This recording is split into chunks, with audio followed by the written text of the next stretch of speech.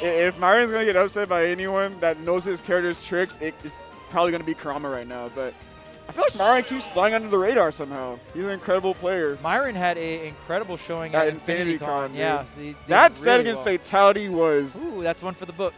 Oh my. Definitely one for the books. That was like a speed run. Yeah, that was quick. So let's see. Let's see what happens here. I know like both these players' regions are firmly behind them as well. I'm pretty sure Myron is the sole like Florida representative at this tournament. So yeah. He also did campaign for Summit himself, so. Yep, and sometimes when the campaign don't work out, you got to work. You just got to qualify. Yeah. You know, there is multiple ways to get into Summit. You can always just be the better player. Yes. All right, let's see though. Baiting out these whistles. Kurama doing an incredible job. Already 56%. Where are we going? All the way up, but 84% is the reward. Oh yeah, Mario has that nature of that cape as well to deal with the Pikmin too. If he does like. Especially if he throws a purple with the side B, he can just reflect it right back in Olimar's face. I think he also can cape the smash attacks as well. Yeah. He always has that in the back pocket too. And Kurama, I think down air looks like just such a... Against Olimar, you always want a really good move to be able to kill the Pikmin that are on you. And usually any move that just like puts hitboxes on top of your body is going to be very good for that. Yeah. Strong multi-hit. Olimar can't really punish him for throwing it out. Gets rid of the Pikmin, as you said. We're probably going to see that a lot in this set. But double purple here for Myron. This is where Olimar will start scaling up in power. The more purples, the better. Definitely. Yeah, he's really using the Pikmin to try to like bully him to one side of the stage, especially with the purple. Since you're forced to shield, he can really just keep his opponent in one position where he wants.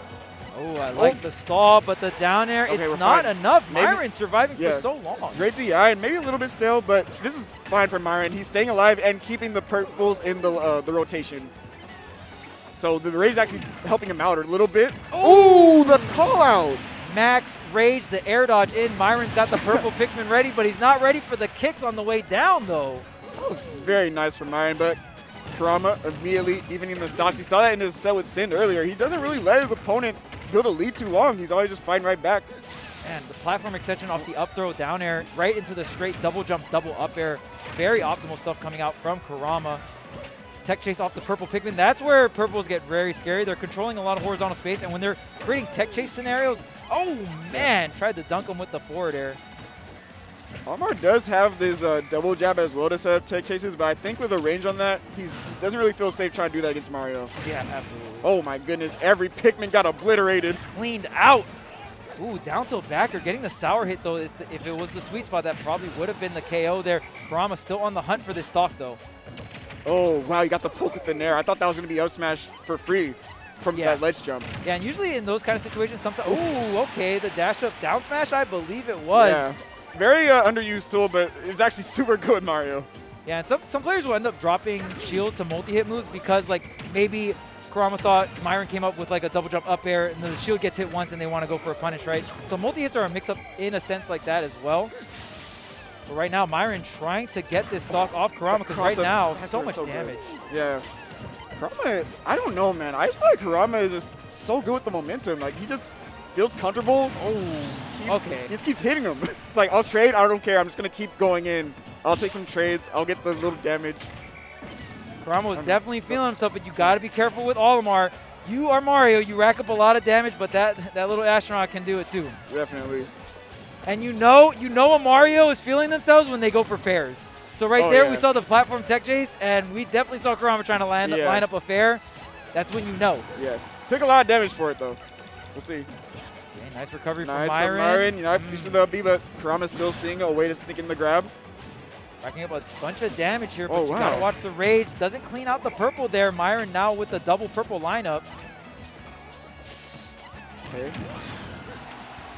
Still has the purples here. He's gonna throw them away to make the recovery a little bit easier. Oh, rolls past the potential back throw. And both purples are saved. Yeah, and they're still there. Okay, Myron actually has so much Pikmin tech. Like, I can't get into it right now, but he may seem like it was a coincidence. No, he like perfectly spaced that, and he was dashing back with the purples. This is very scary. Okay, hold on. Yeah, not getting rid of these two purples is definitely, you know, it is a thorn in Kurama's side right now. Oh. The back air does find the mark, though. Kurama is going to close out that game one. He had such a huge lead. And the fact that Myran was able to bring it back that close is so scary. Myran is resilient, dude. Yes. He's almost like a brick wall sometimes because like it doesn't matter how big your lead is. He's going to keep playing as if he can come back at any time. And I think Olimar is a character too. That can definitely do that. Yeah, he can just keep playing the game plan. And the moment you slip up, you like take like what, 40, 50%. He has purple lined up when you thought you were safe. He was actually farming the right lineup. Right. He brings it back. And I think Myran is a firm believer of that. But we'll see. This is still best 2 out of 3. Best of 3 territory here at your local MSM. Just another Monday. Just another Monday out here. But yeah, great stuff to see both these guys even competing at this level. It's been so long since we've seen Kurama, man, after that incredible win over MK Leo at Frostbite. Yeah, it's been so long. When I saw him sit down to play, I was like, wait, that's Prodigy? Like that? What? That's Kurama? Like, that's crazy. And Myran, of course, representing Olimar this whole time. The jab block with the purple in the you will never convince me that he didn't know the purple lineup was there. Like you will never convince me that Myran didn't purposely string those moves together to have the ender be the purple. Yes, absolutely. You gotta have the lineup tech if you're playing Olimar, and you also gotta know it if you're playing up against the Olimar as well. Get off of me, the up B. Get this blue off of me as well, but now... Oh, this is a great lineup, man. I know Kurama doesn't want anything to do with this white Pikmin because the second it latches onto him, those purples are going to be doing massive amount of work. Yeah, especially when you latch a white Pikmin on and then you hit them, you know, and they're just like ticking, they can't really hit it off. That's when white Pikmin get a ton of damage in. Oh my goodness, the purple up air actually clanking with Mario's aerial. I wonder if Mario knows about that too. Oh, he would. Oh, it was a good idea. It was actually a good idea. It was actually a good idea. But the platform was like, actually, I'm clocking out. Like, I'm not doing any overtime. My shift's over. My shift's done. You can catch the next platform. All right, they're coming in after my lunch break. Yeah, great bounce back from Myran in this second game so far. Ooh, the whiff punish.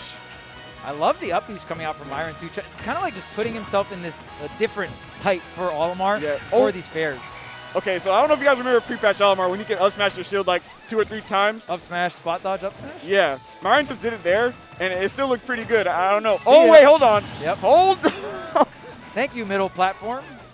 So for, you know. The other one clocked out, but this one, the one you need clocked in. Yeah, exactly. Prodigy was like, oh, I'll take you on that. You know, the next platforms are coming in, and they're not moving. Like, I just need, they're right where I need them all the time. Thank you. Oh, yeah. Kurama suddenly with a great lead, and if you're Mario, all it takes is a few hits. Myran is getting these whistles just to avoid getting comboed and like put further disadvantage, but I feel like the matchup knowledge for Kurama when it comes to comboing Olimar is there. Like, he's not really overextending on the whistles from Myran.